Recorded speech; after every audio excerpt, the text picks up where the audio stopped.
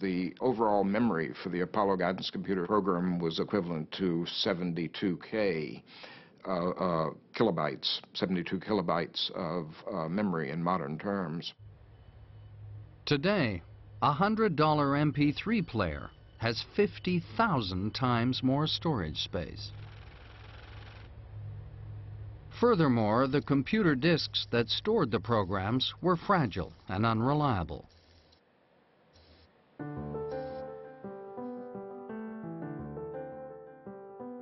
The solution today seems extraordinary. It was called rope memory. You actually had to send the program to a factory, and women in the factory would literally weave the software into this core rope memory.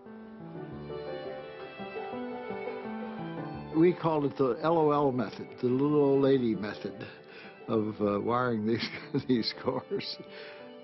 Not a very nice. Today you couldn't say those. Say that. Computer code consists of ones and zeros. In this case, it was a physical distinction. Margaret Hamilton was one of the very few female engineers on the project. The rope is made up of rings and wires. And if the wire goes through the core, it represents a 1, and around the core, it represents a 0. It was extremely slow. One program could take several months to weave, and if there was an error, it was a nightmare to correct.